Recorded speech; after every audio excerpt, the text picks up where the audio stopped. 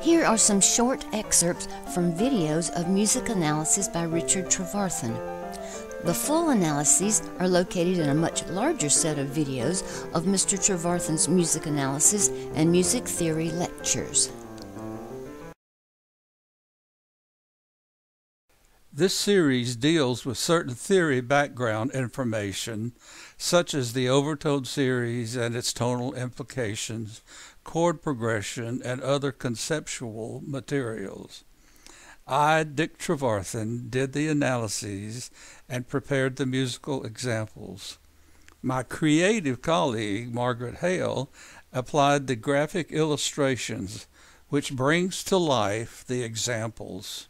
The study does not include basic theory subjects such as scales, simple elaborate devices such as passing tones, etc. Ergo, it is not a basic theory primer. Analysis studies place emphasis on the application of procedures and process such as the circle of fifths, invertible counterpoint, line control, sequence of large sections. Therefore, the illustrations are of the breakdown of compositions into sections and the procedural control of each section. The emphasis is on the macro with occasional micro references. The music analyzed includes 8 of Bach's inventions, 2 of his sinfonias, 2 preludes, and 3 fugues. Haydn Symphony 101, Mozart Symphony 40, Brahms Intermezzo in A major, 3 of Chopin's preludes, Debussy's Prelude to the Afternoon of a Faun, the first movement of Bartók's Concerto for Orchestra, ballet music by Stravinsky, and some 12-tone music by Schoenberg, Webern, and Berg. There's also a data section which has Mr. Trevarthen's 4 music theory books digitalized, an analysis of Bach's 15 inventions, and a folder of musical examples, illustrations taken from the videos. These illustrations could be projected or printed out to be used for further instruction. The musical examples are coordinated with the videos, indicating in minutes and seconds the location of the illustration on the video. Following then are snippets from lectures to give you a visual and oral taste of the contents. This is an excerpt from Mr. Trevarthen's lecture on chord progression.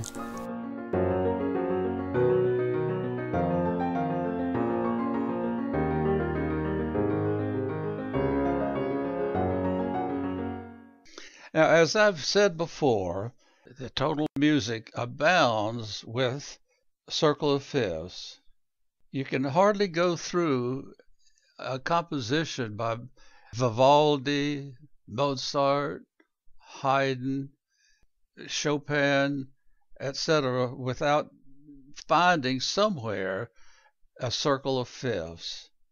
In this excerpt, Mr. Trevarthen shows several musical procedures being used simultaneously. The next example of a circle of fifths is joining one procedure, a process, circle of fifths, with another, line control. So you can have a line control circle of fifths going on at the same time, and you can also have a sequence going on at the same time. So I think it's sort of neat. You know, you got the circle of fifths, you got sequence, you got line control, all amalgamated, I guess, into this passage, which makes it really quite neat, I think. Especially in Baroque music, starting with Vivaldi, he does this sort of thing over and over again, having a line control and a sequence with the circle of fifths. Bach does it. All the big boys do it.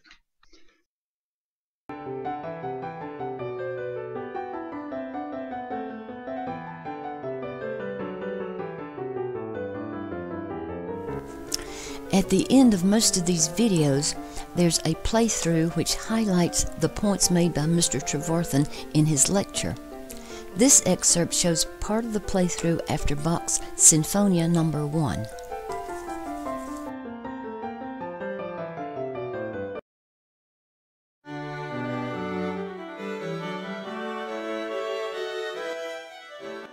Hale uses several standard techniques from the classical period. One is what I have coined the term line control, and what I mean by that is a structural conjunct scale passage ascending or descending. This music theory project contains 27 videos on music analysis with a total of 11 hours and 52 minutes of Mr. Trevarthen's music lectures and examples. For information on how to order, please see our webpage, How Composers Think, Processing Traditional Procedures by R.R. Trevarthen.